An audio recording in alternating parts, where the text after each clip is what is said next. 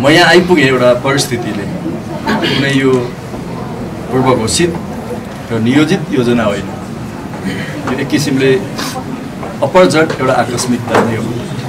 त्यो आकस्मिकताको बिचमा म यहाँ आएको छु। यो कार्यालयका, यो मन्त्रालयका कार्यालय सहयोगीदेखि हाम्रा सचिवज्यू, हाम्रा राज्य मन्त्रीज्यू सबै हामी साथी हौँ। पदीय हिसाबले कोही ठुलो कोही सानो होला जिम्मेवारीको हिसाबले, तर हामी सबै एउटा टिममा छौँ। यो टिमलाई गति दिने मेरो भूमिका हुन्छ। म यहाँ कसैलाई काम लगाउनको निम्ति आएको होइन, काम सिक्नको निम्ति आएको। तपाईहरुले काम लगाउनु हुनेछ, तपाईहरुले लगाएको काम गर्न आएको। कस्तो काम गर्दा हामी सबैको इज्जत बढ्छ, मुलुकको इज्जत बढ्छ। आज हाम्रो प्रधानमन्त्रीले सोचेको अपेक्षाहरू पुरा हुन्छ, मुलुकका जनताले सोचेको अपेक्षा पुरा हुन्छ। हाम्रा चुनौतीहरू के काम गर्दा हामी त्यसबाट सफलता हासिल गर्न सक्छौँ, त्यो यहाँहरूले नै विचार गर्ने हो। भोलिका दिनमा हामी त्यसमा विषयगत हिसाबले पनि छलफल गर्दै जानेछौँ। टिममा छु, कोही ठुलो कोही सानो छैन। मैले हाम्रो सचिवज्यूलाई आज खादा माला फुल केही पनि नचलाउँ भनेको थिएँ, तर अब सायद सूचना पुगेन अथवा हाम्रो परम्परा हो होइन, तपाईँहरूले ल्याउनु हो, त्यसको लागि धन्यवाद छ। तर म यो अपेक्षा गर्छु कि यो मन्त्रालय छोडेर जाँदा तपाईँहरूले खादा माला दिनुभयो भने त्यो ज्यादा सार्थक हुन्छ। त्यो काम गरेर गएँ भने त्यति बेलाको खादा मालाको अर्थ पनि हुन्छ। त्यस हिसाबले हामी काम गर्नुपर्ने छ। हामी के गर्छौँ, प्रधानमन्त्री समक्ष मैले मन्त्रीको हिसाबले कामको करार सम्झौता गर्नुपर्नेछ।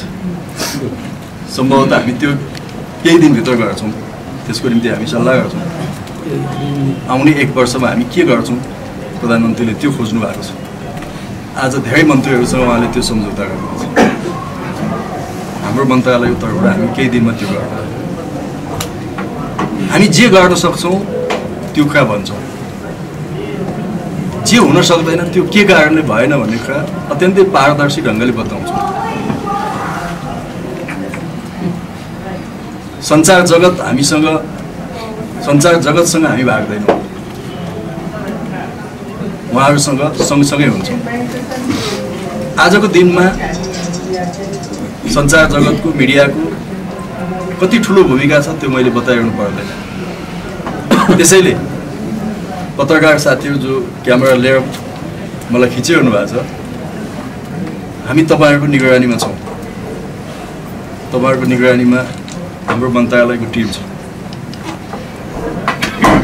म त्यो पनि अपेक्षा गर्छु कि देश बनाउने दायित्व प्रधानमन्त्रीको अथवा मन्त्रीको अथवा मन्त्रालयका सचिव लगायतका कर्मचारीको मात्रै होइन, हामी सबैको हो, सञ्चारकर्मी साथीहरूको पनि हो।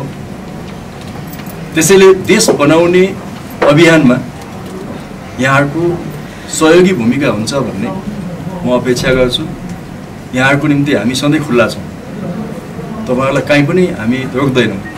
अति व्यक्तिगत र गोप्य काम बाहेक त्यस्ता केही होला होइन, जहाँ तपाईँहरू आफै आउन चाहनुहुन्न नि, त्यस्ता काम बाहेक अरू सबै काममा तपाईँहरूलाई खुल्ला छ। किनकि आजको दुनियाँ पारदर्शी छ, जवाबदेही छ। मैले संसदप्रति उभिएर जवाफ दिनुपर्छ, किनकि म संविधानत प्रधानमन्त्री र व्यवस्थापिका संसदप्रति जवाफदेही छु। एकसाथ मलाई नियुक्ति गर्ने प्रधानमन्त्रीप्रति जवाफदेही छु, साथै मलाई यो ठाउँसम्म ल्याउने व्यवस्थापिका संसदप्रति, हाम्रो सङ्घीय संसदप्रति जवाफदेही छु। त्यसैले हर काम हाम्रो पारदर्शी हुनेछ, सहभागितामूलक हुनेछ, साथै व्यापक छलफल बहस अन्तर्क्रियाबाट नै हामी गर्नेछौँ। निर्देशनहरू कम हुनेछ। हामी स्वतः बुझ्छौँ कि हामीले के काम गर्छौँ। किनकि म एउटा समाजवादी सङ्गठनमा विश्वास गर्ने मान्छे भएको हुनाले समाजवादी सङ्गठनले सबैको भूमिका अपेक्षा गर्छ, सहभागिता अपेक्षा गर्छ, फिडब्याकहरूको अपेक्षा गर्छ र हामी सामूहिक निर्णयबाट अगाडि बढ्छौँ। छन् तत्कालीन हिसाबले केही चुनौती हामीसँग हाम्रो अगाडि आउँछ नै। विशेष गरी नेपाल भ्रमण वर्ष 2020 यो त आइ नै हाल्यो। यो कहाँ पुगेको छ, कसरी अगाडि बढ्दैछ, हामी बसेर छलफल गर्छौँ। 2020 मा जुन लक्ष्य राखिएको छ त्यो लक्ष्यमा हामी पुग्छौँ। त्यसका निम्ति हाम्रो मन्त्रालयका सम्पूर्ण संयन्त्रहरू सम्पूर्ण ताकत र शक्तिका साथ अगाडि बढ्छौँ। कहाँ कहाँ ल्याप्सेसहरू छन्, कमजोरी छन्, त्यसलाई सच्याएर हामी जान्छौँ। त्यसको निम्ति हाम्रा जुन ठुला आयोजनाहरू, पोखरा अन्तर्राष्ट्रिय विमानस्थल, गौतम बुद्ध अन्तर्राष्ट्रिय विमानस्थल, मलाई खुसी लागेको छ समाचारहरूमा सुनेर कि द्रुत गतिमा काम भइरहेको छ। यी गौरवका आयोजना हुन् र यी सकेसम्म भनिएको समयभन्दा पहिले हामी कम्प्लिट गर्ने उद्देश्यका साथ अगाडि जान्छौँ। भएन भने पनि तोकिएको समयभित्र हामी यो कम्प्लिट गर्छौँ र आउने भ्रमण वर्षलाई पनि यसले सहयोग पुर्याउने गरी जान्छौँ। दोस्रो अन्तर्राष्ट्रिय विमानस्थलको प्रगति कहाँ पुगेको छ हामी छलफल गर्छौँ। त्यसमा सहमति जुटाउने, केही त्यसका केही अप्ठ्याराहरू होलान्, त्यसलाई सहमति जुटाउने, त्यस सम्बन्धी कतिपय आशंका छन् भने ती आशंकालाई भेट्ने र हाम्रो यो कार्यकालभित्र त्यसलाई सकेसम्म सम्पन्न गर्ने। आउने कार्यकाल भनेपछि हाम्रो अर्को चुनाव 3-3.5 वर्षपछि, त्यो भित्रमा त्यसलाई द्रुत गतिमा अगाडि बढाउनु। किन आज हाम्रो लागि त्यो अति आवश्यक छ र एक किसिमले निर्विकल्प छ। नेपाल एयरलाइन्स, नागरिक उड्डयनको क्षेत्र, यी सबै क्षेत्रमा जे जोखिमहरू छन्, चुनौतीहरू छन्, त्यसलाई हामी अगाडि बढाउँछौँ। नेपाल एयरलाइन्सको साख उठाउँछौँ, त्यसको विश्वसनीयता माथि उठाउँछौँ। त्यो एउटा आज जसरी त्यसप्रति टिप्पणी भइरहेको छ, यस्तो अवस्था बनोस् कुनै दिन कि वाह नेपाल एयरलाइन्स भन्ने ठाउँमा हामी पुर्याउँछौँ। त्यसका निम्ति सम्बन्धित पदाधिकारीहरूसँग बसेर हामी छलफल गर्नेछौँ। हाम्रा देशभित्रका आन्तरिक विमानस्थलहरूको सुदृढीकरण, तिनीहरूको विस्तार, हाम्रा निजी सहयोगी पार्टनरहरू जो नेपाल सरकारका अभिन्न अङ्ग हुन्, राष्ट्रका अभिन्न अङ्ग हुन्, उहाँहरूसँग हामी हरदम हातेमालो गरेर जान्छौँ। उहाँहरूको सहयोग हामीलाई सदैव हुनेछ। त्यस ढङ्गले हामी अगाडि बढ्नेछौँ। हाम्रो व्यवहार अत्यन्तै शिष्ट हुनेछ एकअर्काप्रति। कार्यालय सहयोगीदेखि सचिवज्यूसम्मको हाम्रो व्यवहार साथीको हुनेछ। शिष्टतापूर्वक हामी एकअर्काप्रति व्यवहार गर्नेछौँ।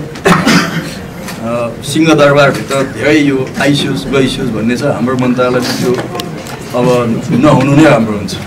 आउनुहोस् जानुहोस् भन्ने राम्रो होला जस्तो लाग्छ होइन। त्यसले हाम्रो हार्दिकतालाई अगाडि बढाउँछ। हाम्रो टिमवर्क हामी गरौँ, अगाडि बढौँ। प्रधानमन्त्रीले जुन मलाई नियुक्ति गर्नु पूर्व मसँग जे अपेक्षा आशा गर्नुभएको छ, प्रधानमन्त्रीज्यूको त्यो आशा अपेक्षामा यहाँहरूको सहयोगले प्रधानमन्त्रीज्यू पनि हाम्रो कामबाट, हाम्रो मन्त्रालयको टिमवर्कबाट अत्यन्तै खुसी हुने दिन हामी सिर्जना गर्छौँ। यहाँहरूसँग पछि पनि अरू सन्दर्भमा सम्बन्धित फाँटको क्षेत्रको कामको जानकारी दिने सन्दर्भमा हाम्रो भेट हुने नै छ। त्यो बेला पनि हामी राय सल्लाह गरौँ। पत्रकार मित्रहरूलाई मेरो तर्फबाट धेरै धेरै धन्यवाद छ। मैले आज फोनहरू लगातार आएको हुनाले मैले सबैको फोनहरूको रेस्पोन्स गर्न पाएको छैन।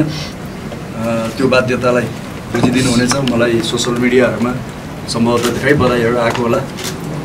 उहाँहरू सबैलाई म धन्यवाद दिन चाहन्छु। र एउटा अनुरोध पत्रकार साथीहरू मार्फत गर्छु, कुनै पनि बिजनेस कम्पनीले, बिजनेस हाउसले, व्यावसायिक मित्रहरूले यो बधाई दिने पैसा त्यो विज्ञापनमा बधाई दिने काम नगर्नु त्यो राम्रो कुरा होइन।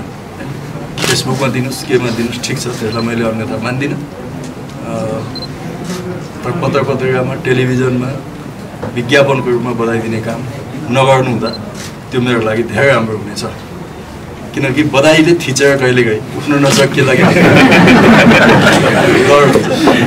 बधाईले नथिचोस्, सहज ढङ्गले काम गर्न पाऊँ, यो अपेक्षा यहाँहरू सबैसँग राख्छु। हामी मान्य राज्यमन्त्रीज्यू, हाम्रा सचिवज्यू, मन्त्रालयका सबै विशिष्ट कर्मचारी साथीहरू, अरू सबै कर्मचारी साथीहरू जो